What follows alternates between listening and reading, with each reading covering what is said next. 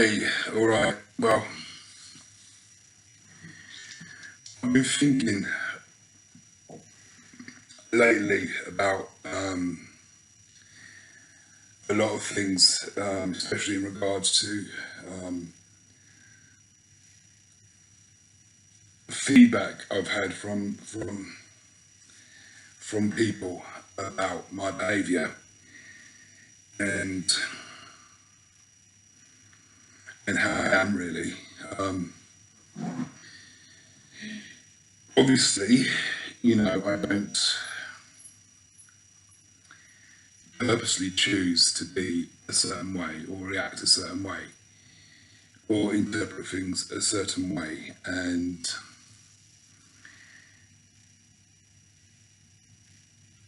as I mentioned, a close, important friendship in my life over the last couple of years has been badly affected because of this. Okay, it's not 100% my responsibility.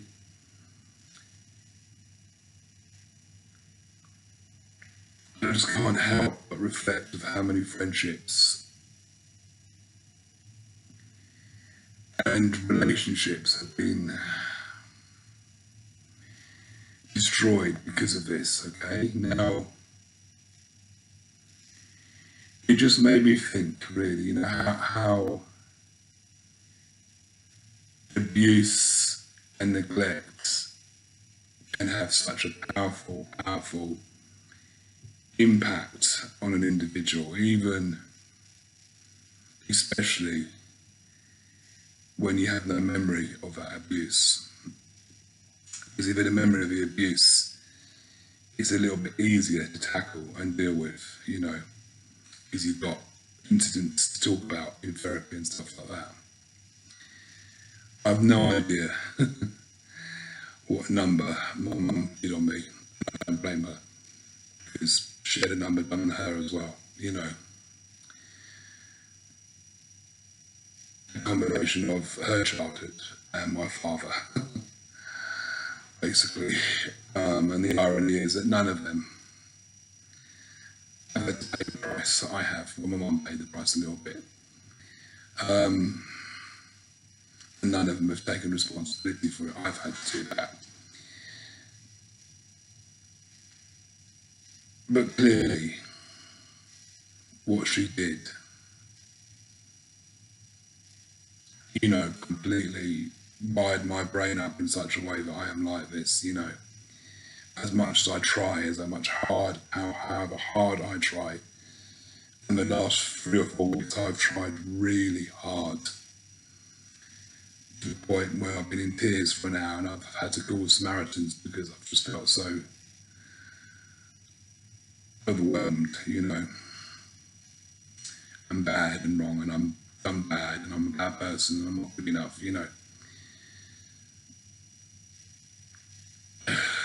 I'll give you an example, okay? So what I know about from my care files is the day I was going into a nursery, so the day I was being removed from my mother to go into a nursery for 3 months when I was 4 years old, my mum is chastising and telling me off because I weren't able to identify these colours.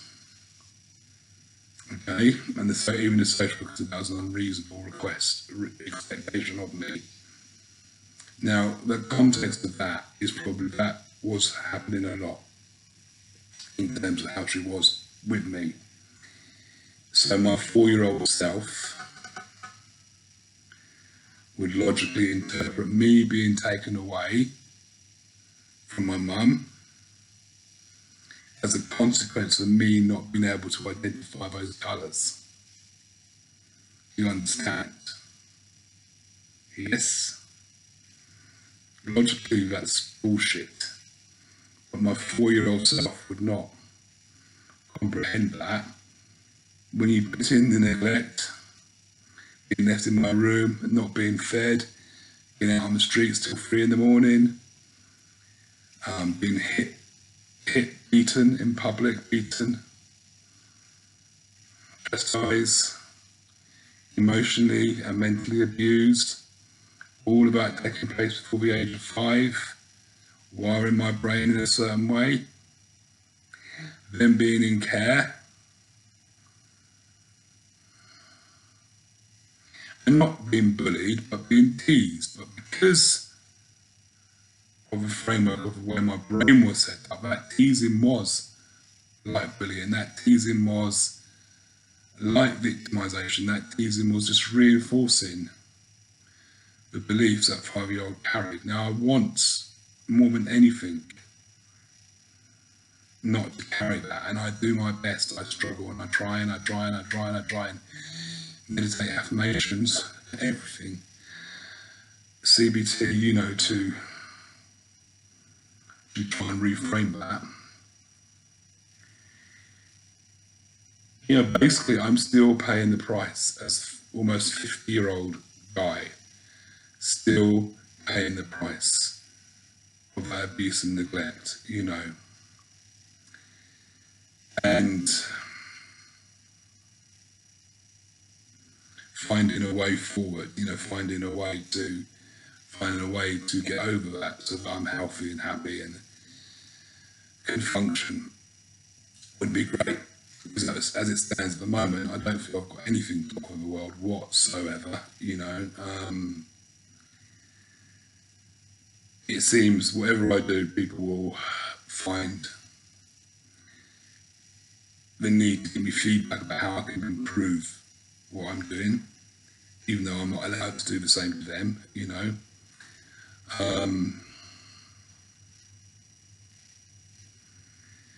You know, things like,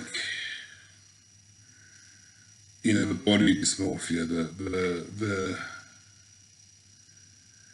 drive to push myself to be bigger and bigger and bigger, you know, the fact that I do stuff that puts my physical body and health at harm in order to achieve that, you know.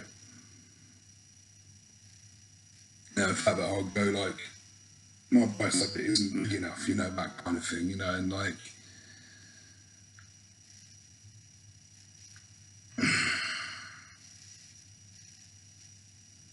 it sucks. It really fucking sucks hugely, massively, you know, that I have complex post-traumatic stress disorder, stroke personality disorder, that I am the way I am because of my childhood, you know, and my formative childhood, the early years, the stuff that is the stuff that is a building blocks of your personality, the stuff that is the mechanics of a computer, basically, you know, the basic program within the computer, the program that's installed in the factory, not the stuff you add on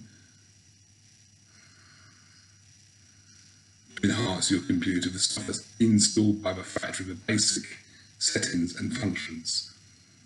And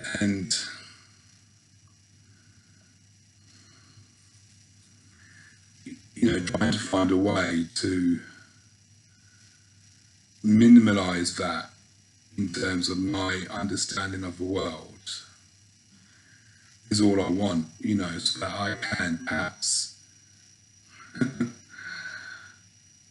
function better as an adult in the future, you know.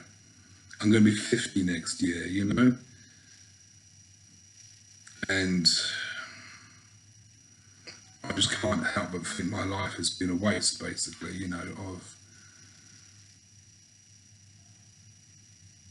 just a waste for the last 50 years. I don't know, you know, but there you go.